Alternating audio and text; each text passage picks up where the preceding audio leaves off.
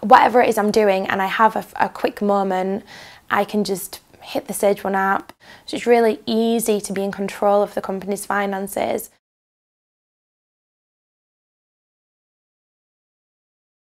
Hi, I'm Gemma Price. I am the co-founder of Superfood Market and Wellbeing International. Both businesses export healthy, organic, natural, vegan, cruelty-free foods all around the world. Wellbeing International is the B2B entity, so the products are sold wholesale to other businesses that sell them to consumers. The business is about 3 years old, and then about a year ago we started Superfood Market, which is the B2C entity, so we sell to consumers throughout Europe and into North America. In terms of how I work every day, I live on two main kind of pieces of kit, which are Dropbox and Google Drive. So every employee in the company has a Google account and Google Drive, and everything is saved into our company folders there almost automatically.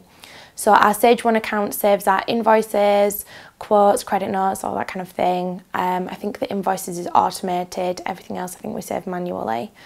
In terms of Dropbox, every client has a folder and everything is saved in there. Those are cloud-based systems, so whether I'm in the coffee shop when I escape, when it all gets too much and I spend a day drinking lattes on my Sage One app, or whether I'm on the couch, on my phone, or in the office, it's all synced, so my files and folders are wherever I want them, whenever I want them, and it's the same for all of the employees here. I like Sage One because wherever I have access to the internet, I have access to the company's finances. And Sage One is almost in my handbag, in my pocket, wherever my tech is, I have access to Sage One, and that's why it's perfect for the business. What's next for Superfood Market? I see Superfood Market expanding more and more and kind of dominating more and more European countries.